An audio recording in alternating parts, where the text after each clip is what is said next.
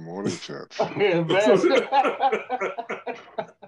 Sorry, have I missed something? I thought you were going to do a spooky then. Have I missed something? Sorry, I had you guys on mute. So whatever you have been talking about, I have not heard. Everyone's saying that I was too chirpy, and I was like, I'll talk more like this to be like O2. Is that how I speak, Suki? Well, I couldn't get as deep as your voice. That's not the answer to the question. Is that how I speak? Oh, you get... It's close. Why don't you try speaking like her, Otis? Could you imagine? Could you imagine? Good morning, guys. Everyone's obviously in good spirits today. Yes. It must be the new lockdown that's keeping everybody chirpy and cheerful. Good to hear. Good to hear and see. And we're just about to get started. January the 9th, 2021. Can you believe it? No. Who do we have? We have Mr. Communications Officer. Good morning and happy Sabbath. We have Brother Monty Reed, Elder Herbert Griffiths, Brother Clarence Crosdale, minus, we're missing a Crosdale. With you in a minute. Good morning and happy Sabbath, brother and sister, or should it be sister and brother McIntosh? Good morning and happy Sabbath. Sister Berry, how are you? Happy Sabbath to you. Sister Brown, good day, happy Sabbath. Hiding Angela, Sister Scarlett, Elder Lawrence, Sister Mal, the Taddy family, and our absent Sister Crosdale. Oh, right. Who's missing a Bev cuddle on a Sabbath morning? A Bev cuddle? Yeah, who's missing a cuddle from Sister Bev? I know that you maybe are. I'm missing a cuddle from Sister Bev, and I look forward to the day when I can receive one of those again. There's some things that you take for granted, isn't it? Mm-hmm. And let's pray and let's begin our service today. Heavenly Father, Lord, we are grateful. We're grateful to you because we recognize that you are the sustainer of our lives. You are the reason that we are able to be here, Lord, to worship you. And Lord, I just want to say thank you for everything that you do, everything that you have done, and what you are still yet to do. Lord, we are opening this time up to you to be led by your Holy Spirit. Father, of our own accord, of our own, Lord, we have nothing of any true value to bring or to offer. So we are asking, Father, that you would lead, that you would guide, that you would speak to us, and that you would bring the increase in our hearts and in our lives. Lord, may we say and do things today which are to your name's honor and glory. And Lord, I'm opening this time to you as a time where you can take it, Lord, and use it to deliver a message to our hearts. Speak to us, Father. Help us to reform our lives, to bring them closer into the likeness of Jesus Christ. And we thank you, Lord, because we know that this is your will above even our own. In Christ's name we pray. Amen. Amen. Welcome one and all. And we're going to begin by singing one of my very, very favorite hymns, 341, To God Be the Glory.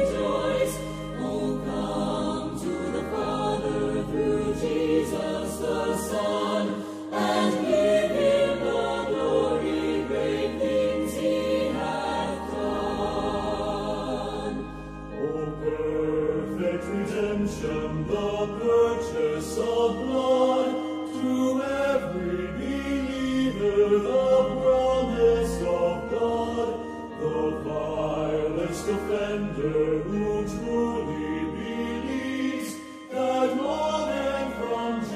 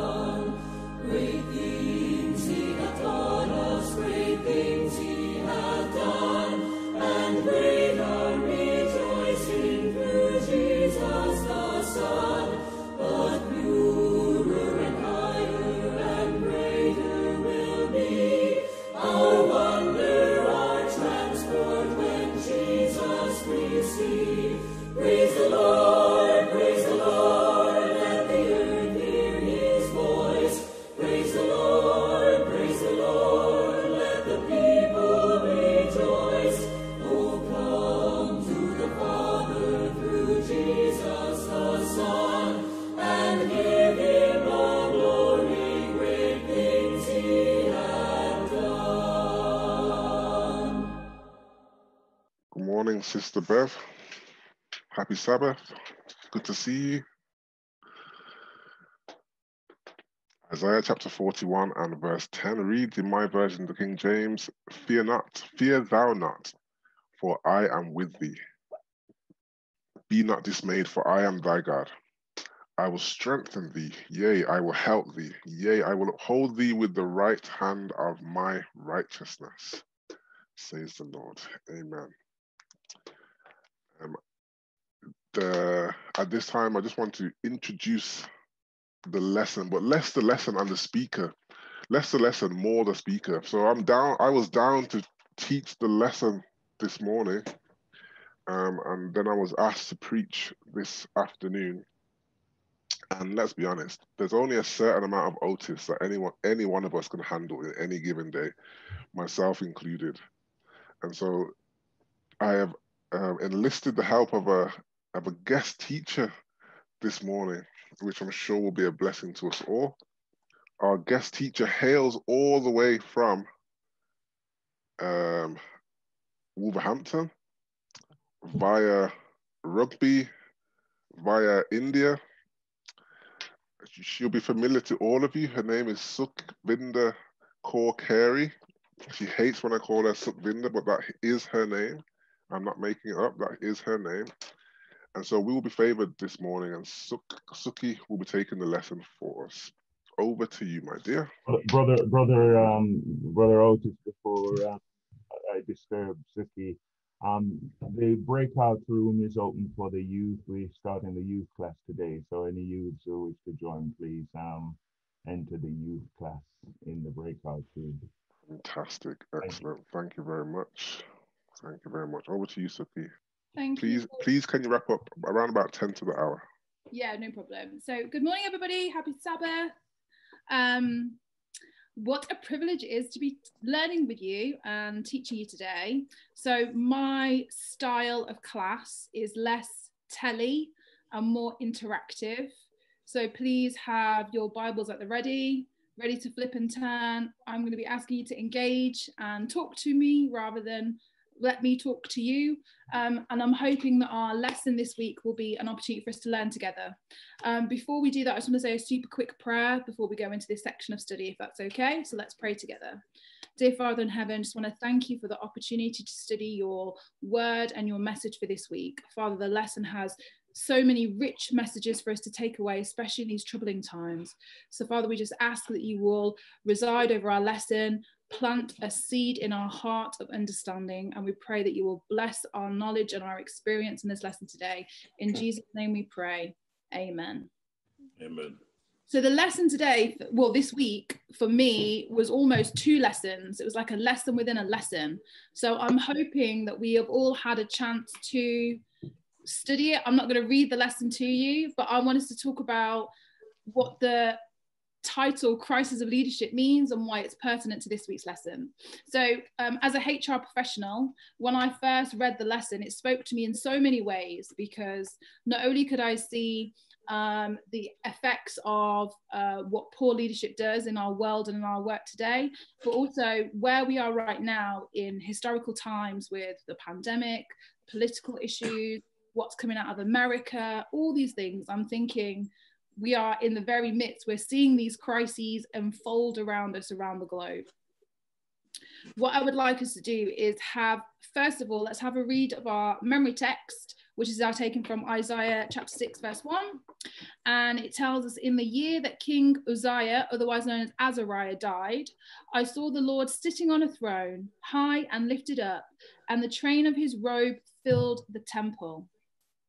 Now, who can tell me who King Uzziah or Azariah was?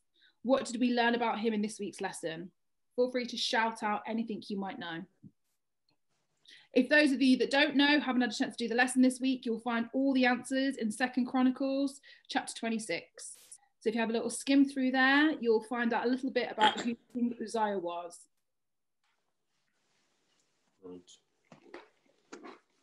So 2 Chronicles chapter 26 will tell us a bit about him. Any idea about the kind of king that he was or who he was? He was very young, relatively. Yeah, he was 16 when he took the throne. How long was he reigning for? 52 years. Yeah, and you know what? That is very, very impressive. So we think about our current reigning monarch. She's reigned for 65 years or 65 years, I think it is. And that is the longest reigning monarch in British history. 52 years. Can you imagine having a prime minister for 52 years? Oh, no. I mean, the Queen, let's be honest, she doesn't really do that much. But imagine having a ruling government for 52 years.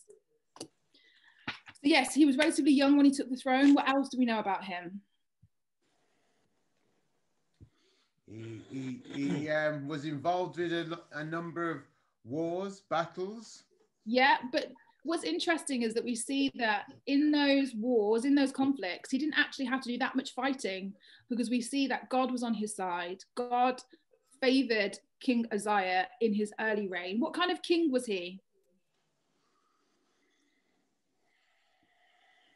Specifically looking at chapter 26, verses 1 to 5 in 2 Chronicles, we'll learn a bit more about the kind of king that he was.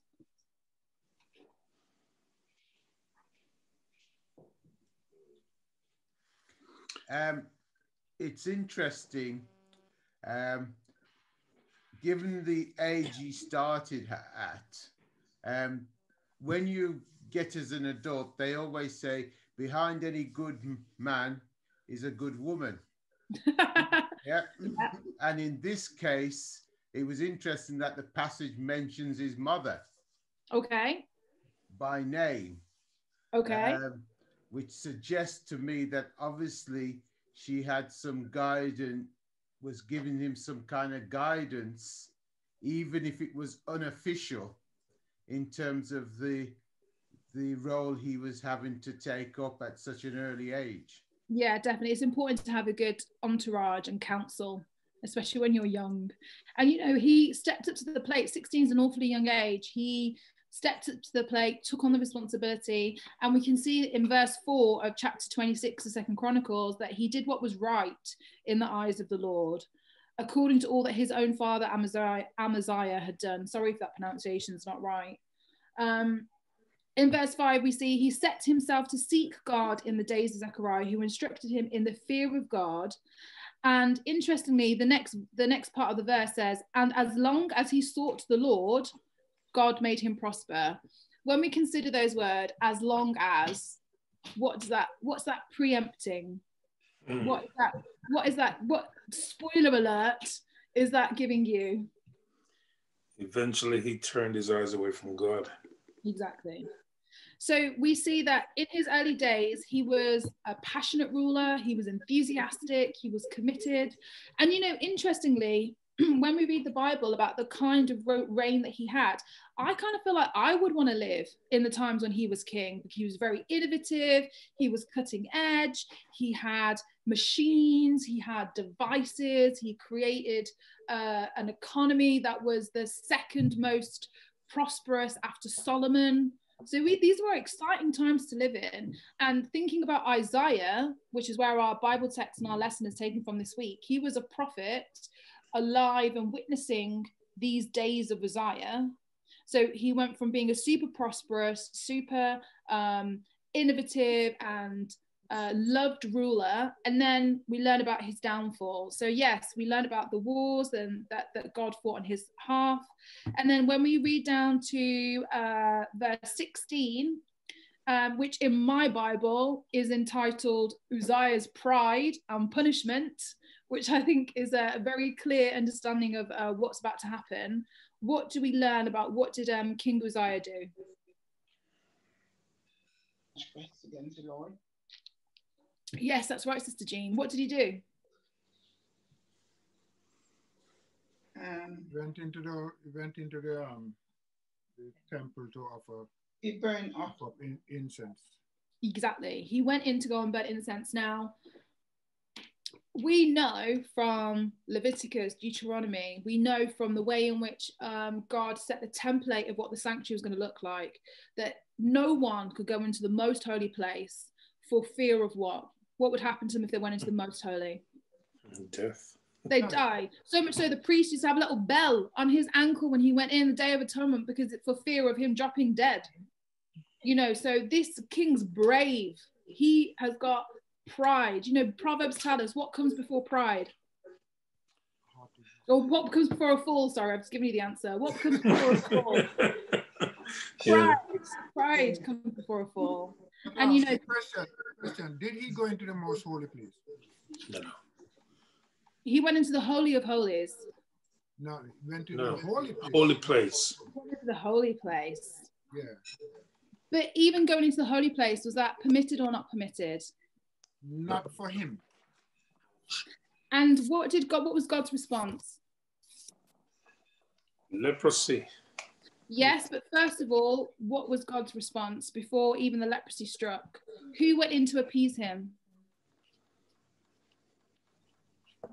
But what was happening that he had 82 or 83 priests who were stopping him? So yeah, he had 80 priests as well as the host. So I think it was 81, I think. 81. My maths might be wrong though. But he 81. had, yeah, so he had 81. Can you imagine being a human being and 80 odd people come and try and counsel you, try and come and appease you to make a different decision?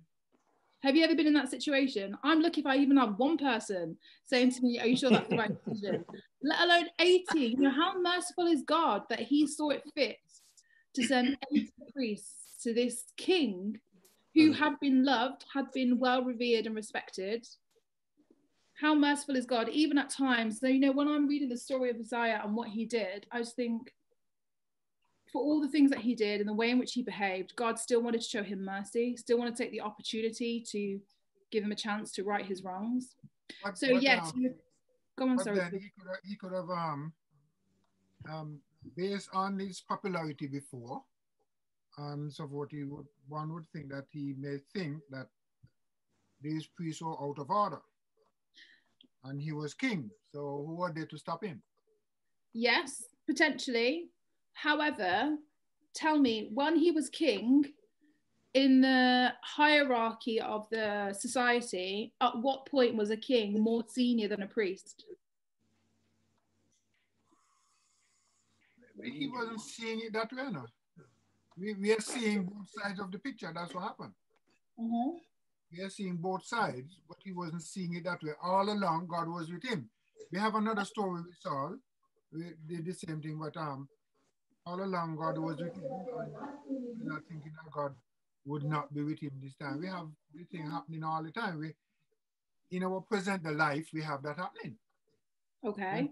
When people are in what we call superpower, they think that they have all the power, and you have advisors telling them what to do, but they go against it. And these were the advisors. And he figured that he was the one who was giving the orders all the time, except when they have the temple thing. And he figured, well, if God has been with me all the time, there's no thing. We have a few instances. There's nothing of me going in. I will not go into the most holy place. I'll go into the holy place to offer sacrifice. And I don't I don't see. I'm sure that you have heard, I don't see nothing wrong with this. Is that you're telling me you don't see anything wrong with that, Brother Willem? No. I said people normally say, I don't see anything wrong with this. So Okay, that yeah. might have been a statement. I don't see anything wrong with me going in once to offer sacrifice. See, so okay, let's take it back a step. When you think about leadership, which is what the lesson is about this week, when it's talking about the crisis of leadership, whose leadership is it pulling into question? Where is the crisis in this leadership? The crisis comes after. Yes. From here onward.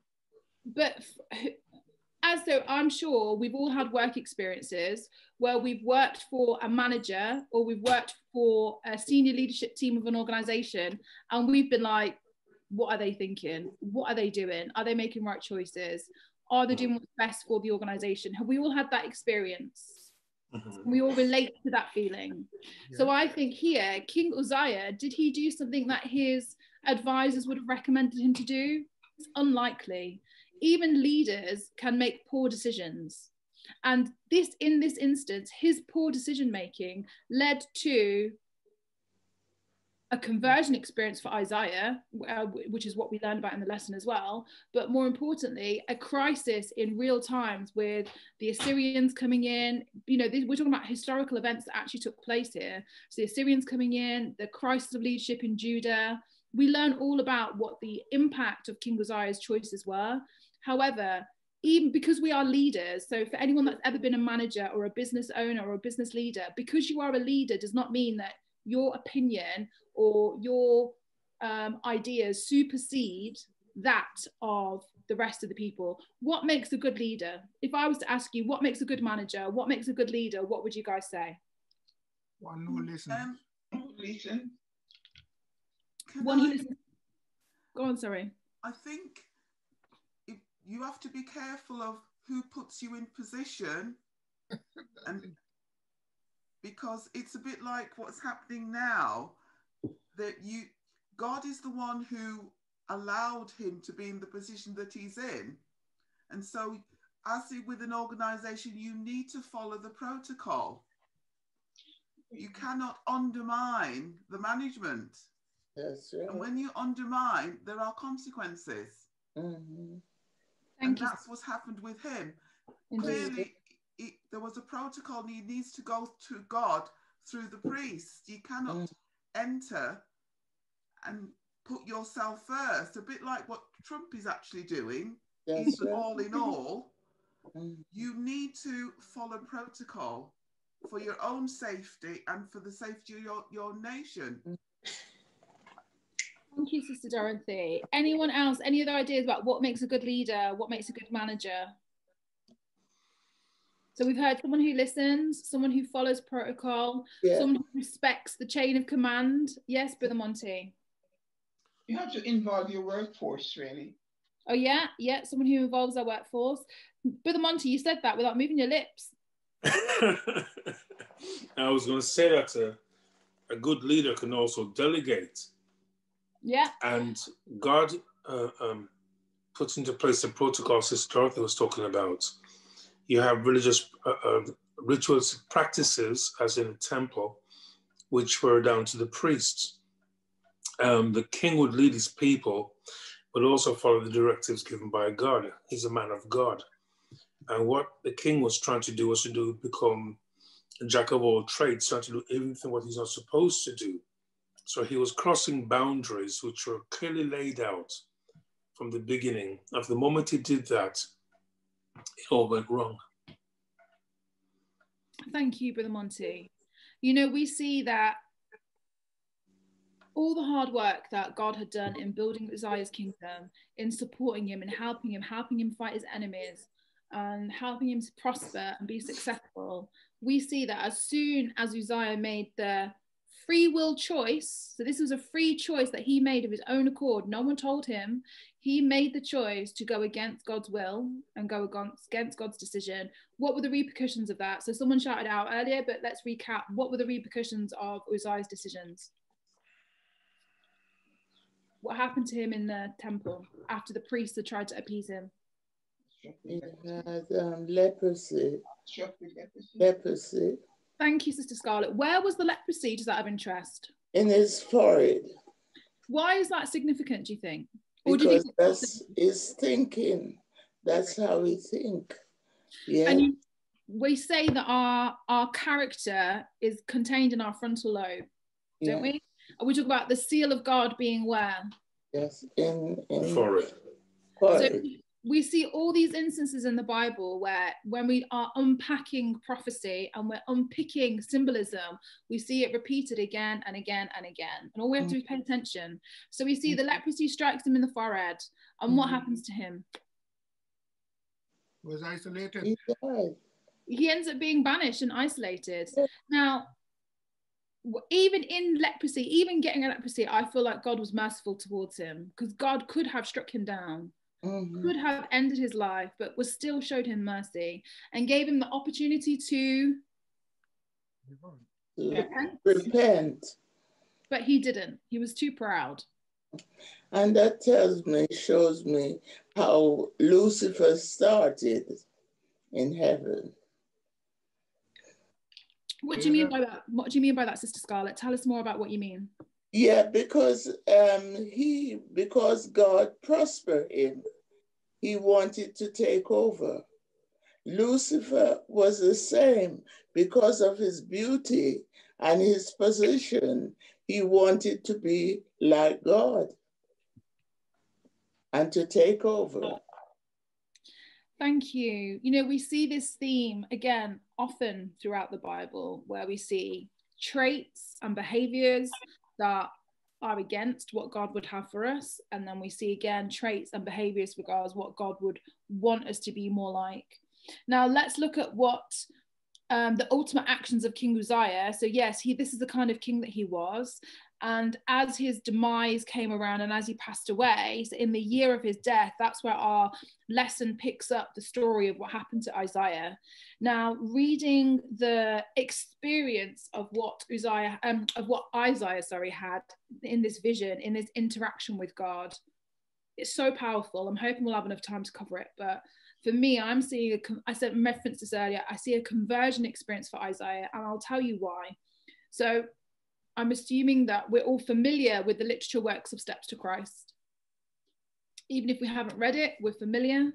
And there are some defined steps for us getting to a place where we are experiencing God. So step one, any ideas of what that might be? We see God. So step one, we see God. However he may be presented to us, we see him. Step two is through seeing God and God revealing himself to us, we then see ourselves in a more realistic lens, through a more appropriate lens. And a lot of our own characteristics are brought to the fore, and we see that for ourselves. Then when we see ourselves, that's what leads us to repent. Then that leads to confession. And then that leads to us receiving God, or then hearing the voice of the Lord. And then last of all, surrendering or doing what God's will. So if we break that down and look at the story today, we see that what happened to Isaiah. Tell me about what happened to him in his vision. What was his experience? He saw God. He saw God. Now, if we look at other biblical examples, who else has seen God? Shout out anyone that you can think of.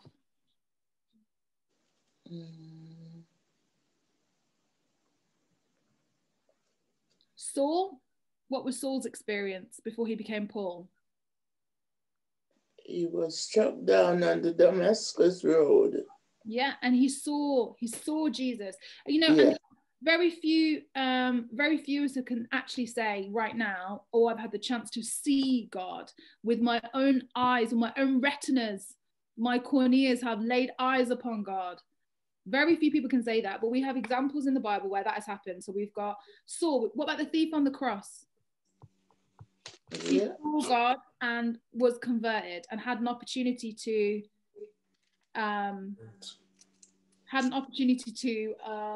be converted and go through that experience. Anyone else that you can think of that had an immediate conversion experience when seeing God?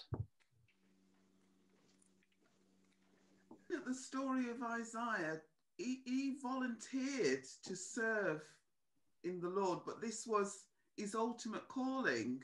There was an actual specific task that he was actually called to do. So it was a little bit more than he had been in communion with God, but he hadn't got a specific task to lead out on. And the death of Uzziah was that moment for him.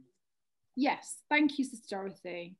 You know, if we look at our Isaiah chapter 6, which is where our study is taken from, so I'm going to read it through with you and we will talk a bit more about this conversion experience. So in the year that King Uzziah died, I saw the Lord sitting upon a throne, high and lifted up, and the train of his robe filled the temple. So this is the opportunity for Isaiah to see God in this vision. We don't know where this vision happened. We don't know how it happened or when it happened. And then in the vision, Isaiah sees in verse 2, above him stood the seraphim. Each had 6 wings. With 2 he covered his face, with 2 he covered his feet, and with 2 he flew. What do you think is the importance of covering face and covering feet? Why is that referenced? Reference to God.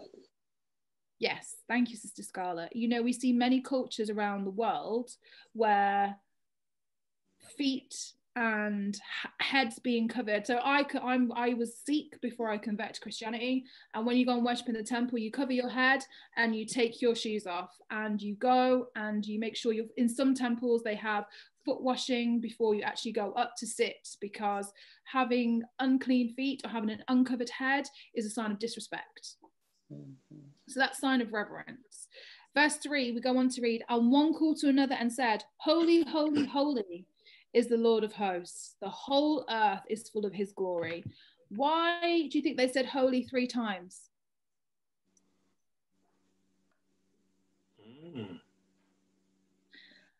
I'm going to quote a politician. Some of you may know him, and I'm going to give you a snippet of his speech. Education, education, education. Who am I talking about? Boris Johnson. Is it Boris Johnson? That was Tony Blair in the 90s. Yeah. That was the speech that won him. That's the speech that won his votes to be Prime Minister. What are we seeing? Holy, holy, holy. So there's 2 reasons why there's 3 times we're saying holy, holy, holy. So one is the power of 3. And the Father, the Son, and Holy Spirit. And the Father, the Son, and the Holy Spirit. Thank you, Sister Scarlett. So we see here that they're addressing each member of the Godhead. Holy, holy, holy. Holy Father, Holy Son, Holy Spirit. But we also see that that repetition of 3 is so powerful. It's even used today. It was used by many famous orators throughout history. It's used today by people that write speeches for politicians. When you read and you look at, even in the Bible, there's the rule of 3. So when we look at the 10 Commandments, we look at the 7th day, remember the 7th day, hallow the 7th day, keep the 7th day holy. We see that repetition of 3 throughout, and it's important to reinforce the message. So then verse 4, it goes on to say, and the foundations of the threshold shook at the voice of him who called, and the house was filled with smoke. What is that signifying? The presence of God. You know, Sister Scarlett, thank you so much. You are getting 3 gold stars for your efforts today. Oh dear. So we see the house is filled with smoke, the presence of God. And what happens? So this is the conversion experience. Isaiah is seeing God. And what is Isaiah's first response? Verse 5, what's it say? It says, and I said, woe is me, for I am lost. For I am a man of unclean lips, and I dwell in the midst of a people of unclean lips. For my eyes have seen the King, the Lord of hosts. What is happening here to Isaiah? Have you ever gone to a party and felt like you've been underdressed or overdressed? You know, this is what Isaiah is experiencing. He's experiencing God's holiness, God's awesomeness, God's presence. And in that very same moment, he's recognizing his own unholiness, his own sinfulness and uncleanness in the presence of God. And this is what happens in the conversion experience. You see God, then you see yourself, seeing the image of perfection, creation, as things were meant to be. You recognize your own flaws, your own deficits, everything you are missing. And then it goes on to say in verse 6, then one of the seraphim flew to me, having in his hand a burning coal that he had taken with tongs from the altar. Verse 7, and he touched my mouth and said, behold, this has touched your lips. Your guilt is taken away and your sins atoned for. Pardon me, and your sins atoned for. Tell me, what do we think is happening here? What is the importance of the burning coal? Burning coal is the purging of sin. It's a recognition of who you are, and the fact that he's said, woe is me, he's now admitting his guilt, his sinful nature. He's now being cleansed of that nature, or it's been recognized that he's saying what about himself. So the fact he's been recognized, he's now being touched to say, okay, you're clean. Thank you. Can someone look up Luke chapter 6, verse 45 for me, please? Luke chapter 6, verse 45. You know, when Isaiah calls out, woe, I am undone. What's that word undone mean? Like, we don't use it in common vernacular today. But if I was to ask you for a synonym or another way to describe that word, what are some of the words that you may use? Exposed. Yes. Any other ideas? I'll give you a few. I might have looked some up last night while I was preparing. Ruined, destroyed, distraught, troubled. So when we replace that, woe, I am ruined, woe, I am destroyed, woe, I am troubled, you know, we see the intensity with which Isaiah is putting forth his own desire to repent and confess. He's recognizing straight away, I'm not worthy, I need help, I'm in trouble, I am not in the place that I need to be to receive this message, I'm not worthy to be in the presence of God, I need you to do something straight away. Who's got Luke 6 verse 45 for me? I've got that. Please read it out, Horatio. Sorry, Donald. Yes, it says, a good man out of the good treasures of his heart bringeth forth that which is good, and an evil man out of the evil treasures of his heart bringeth forth that which is evil. For of the abundance of the heart his mouth speaketh. Wow. So, talk to me about lips. Let's think about lips. So we see in this story, I have unclean lips. Not I have unclean thoughts, I have an unclean mind, I have unclean words, I have unclean lips. And then Isaiah goes on to say, I dwell in the land amongst people with unclean lips. Our text that Horatio just read for us, what is that telling us? Well, the thoughts are unclean, so therefore the speech is unclean. Yeah. And you know, Jesus tells us that the abundance of a man's heart is spoken through his mouth, right? It's spoken through his lips. You can't hide the character and the kind of person that you are. So in your heart, you can't be one thing, and through your lips, you can't be saying another thing. The lips will always belie the heart of a human being, of a man, right? And so what we're seeing here is that Isaiah, once again, is putting forth his inability to fix this situation on his own. He's surrendering everything to God and saying, not only am I distraught, not only am I undone, not only am I ruined and troubled, but I am incapable because my heart and my lips are connected and they are unclean. So right now, God, you want to speak to me. You want me to do something. You are giving me a vision.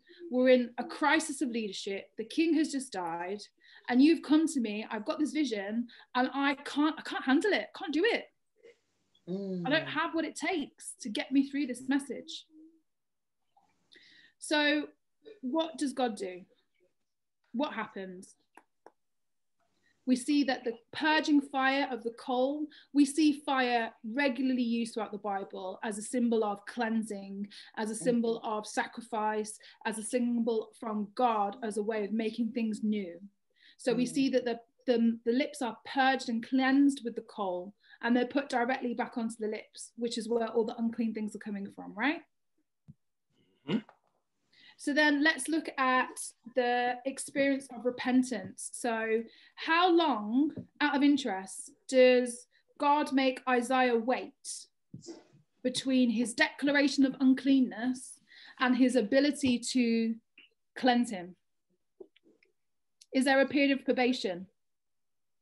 Is there a, you do this and I'll do this trade-off? How many of us at work have a 3-month probation, 6-month probation when we start a job? Doesn't happen, does it? Right now, Isaiah's in his interview. He's already said, I don't have the skills to do this job. Does God say, right, I'm going to put you on probation and give you some training for the next 6 months. We'll see how it goes. No.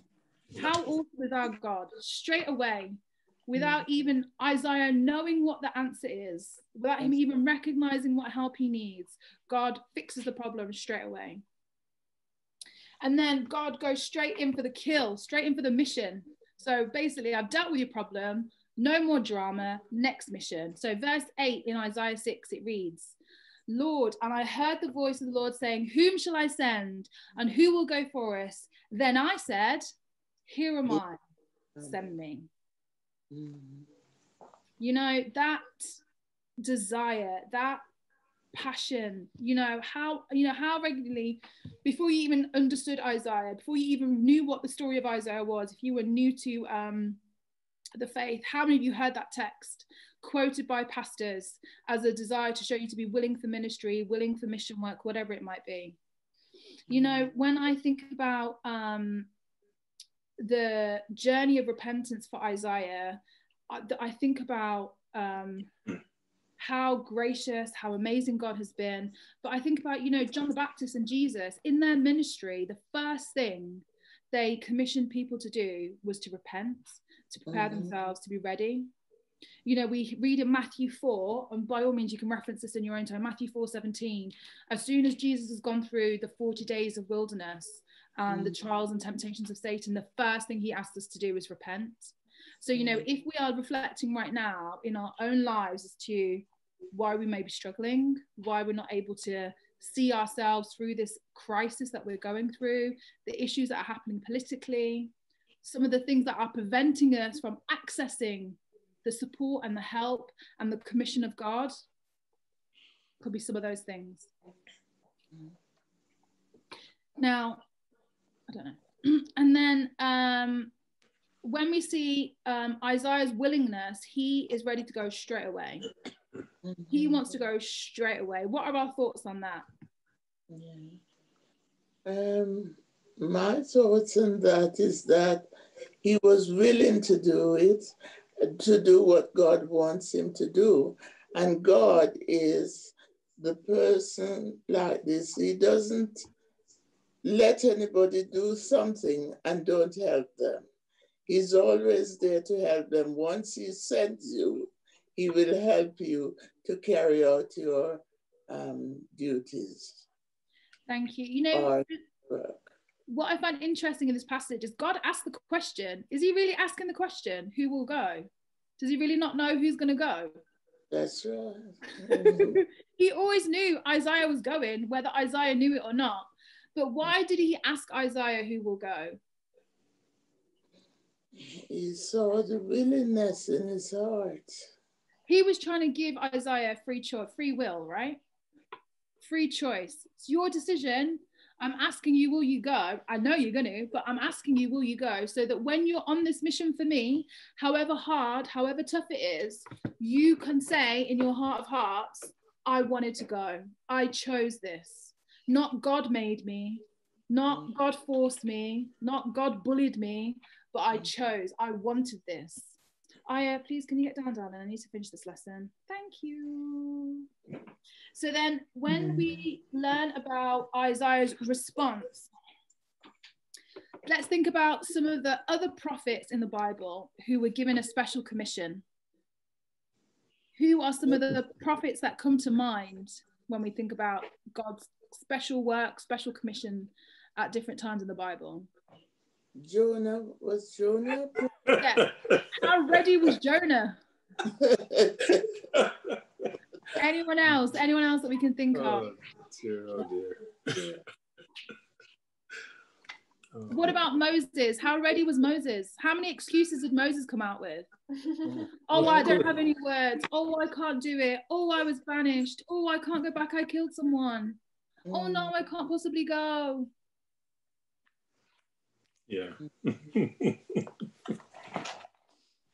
So let's think about Isaiah's willingness, Isaiah's readiness to take on this special commission.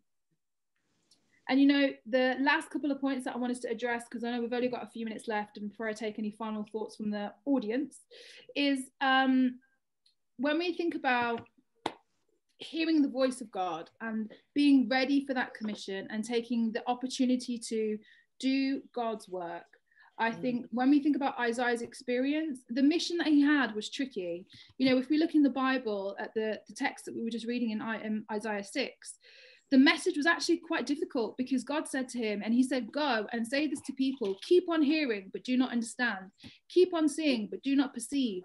Make the heart of this people dull and their eyes heavy and blind their eyes, lest they see with their eyes and hear with their ears and understand with their hearts and turn and be healed. You know, that message in itself is quite cryptic. It's not very black and white. It's not very plain. It is almost like a parable, very similar to the way in which Jesus taught people. Do we agree, disagree? What are our thoughts? Right. The message in itself is quite tricky. To go and say that to people in times of crisis, rather than it being very black and white, here, call this number for help, here, go and see this man, he will comfort you. What Isaiah is saying to people is, keep on hearing, but do not understand. Keep on seeing, but do not perceive. It's almost a riddle. Is it not? Yeah. What we are learning about is God sometimes gives us things to do that we don't always understand. Sometimes he gives us missions to go on. He gives us work to do that we feel like we're not ready for. We don't understand it. We are ill prepared. And you know what? In all honesty, we probably are. But isn't it great that God is the one that equips us to do these things? God is the one that has all power, all strength, all ability. We can't achieve anything through ourselves. And this is what Isaiah experiences in this instance. He recognizes he can't do it by himself. He can only do it with God's help, God's cleansing, God's support, God's guidance. And you know, my last question to you guys before we close is going to be thinking about the lesson, reflecting on the times that we're living in at the moment. What is going to be the one takeaway from this week's lesson? I would love for everybody to be able to shout out an answer in the last couple of minutes. Allow the Holy Spirit to lead you. Thank you, Sister Jean. 2 gold stars for you.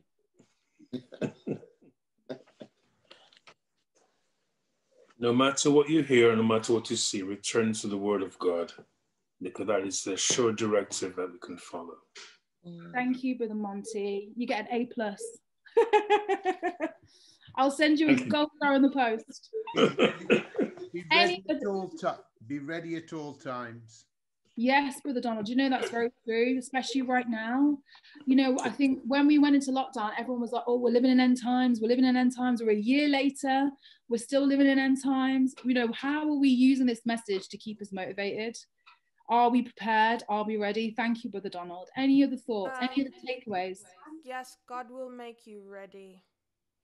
Thank you, Sister Marla. Any other takeaways? Our determination to hold on. Thank you, Sister Scarlett. Any other last minute thoughts before we close? Be faithful. Thank you, Sister Jean. You know, when I first read the Bible, Isaiah was the book that really spoke to me. It's so poetic. It's so, the image and the language is so rich that I think the lessons of Isaiah can help. You know, we quote them. Our Bible text for today was taken from there. I think there's so much that we can learn from this book when it comes to equipping us and helping us be ready. I hope that this lesson has been enriching for you, and I pray that you will continue to study the book of Isaiah and this message. I feel like we've only skimmed the surface this week, but bless you in the rest of the week, and thank you so much for taking part. Amen. Amen. Amen. Amen, church. Amen. Amen. Amen. Amen. We thank the Lord. We praise God, and we thank God that He has allowed us to hear His word through His chosen vessel on this Sabbath day. Thank you very much, Suki, for making yourself available. Keep your phone near you for the next call, which will no doubt be coming in the very near future. Thank you very much, Suki. At this time, we will have our mission report video.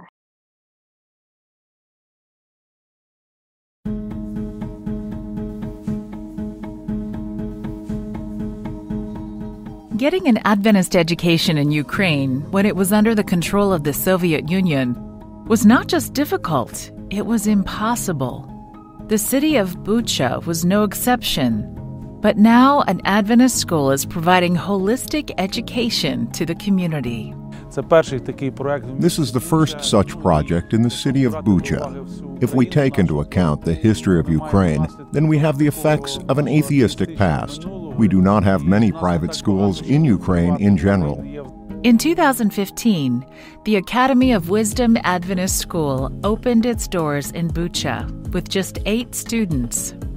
After much prayer and hard work from dedicated teachers and workers, the school has grown to almost 200 students. More than half of the students in our school do not belong to Adventist families. This is our opportunity to witness to them. The children learn to pray and read the Bible, and they share this with their parents. We have many instances where parents approach us and thank us for having such a special project, because they see the changes in their children's behavior.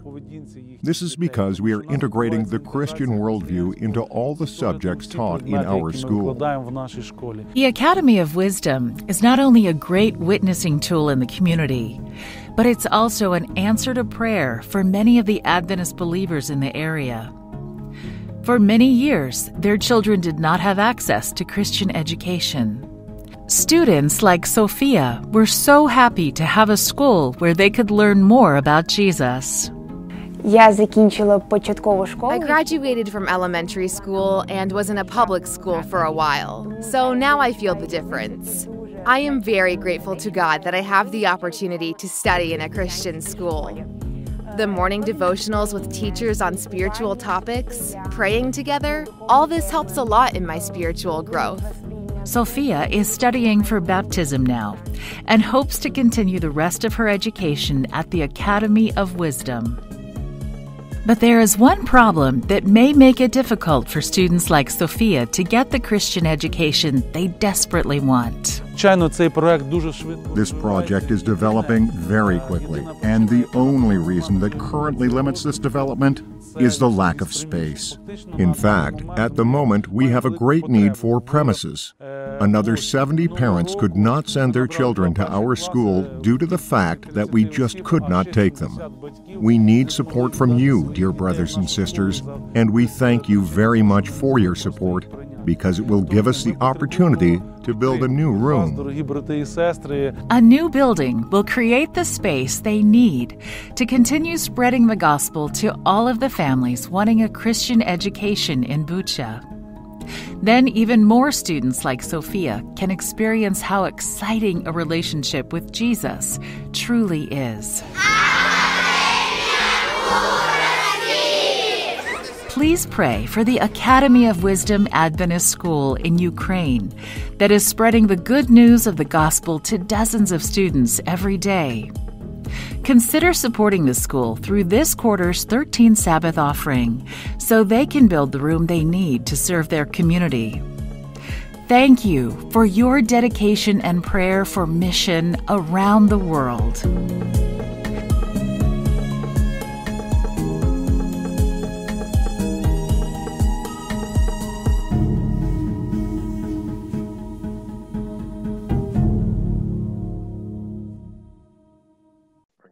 Once again, each week I'm always encouraging us to continue to support the church faithfully with our tithes and offerings. Just before we have our closing hymn, just want to say shout out to my mother.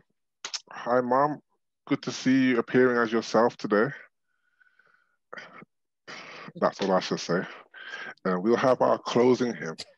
Hymn 327, I Would Rather Have Jesus. 1, 2.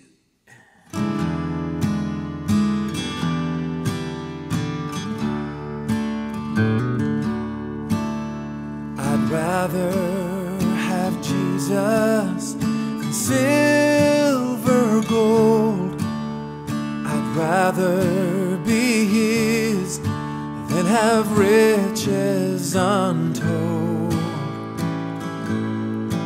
I'd rather have Jesus than houses or lands. I'd rather be led by his nail-pierced hand than to be the king of a vast domain, or be held in sin's dread sway. I'd rather have Jesus than anything this world affords today.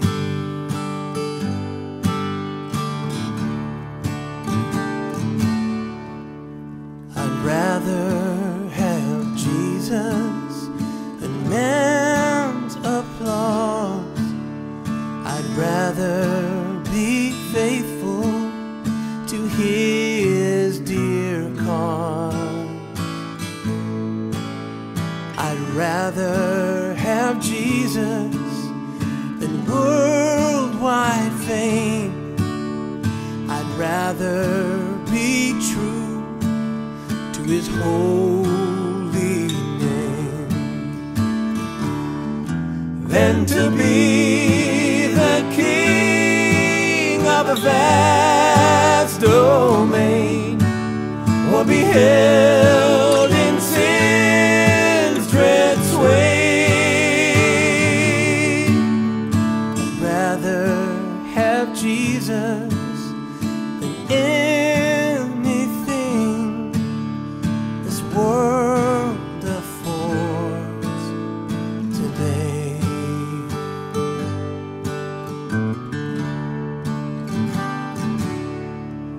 Well, he's fairer than the lilies of rarest bloom. He's sweeter than honey from out of the comb. And he's all that my hungering spirit needs. I'd rather have Jesus and let him lead than to be the king of a vast domain, or be held in sin's dread sway. I'd rather have Jesus than anything this old world affords today. Well, I'd rather have Jesus than anything this old world affords today. This old world affords today. This old world affords today.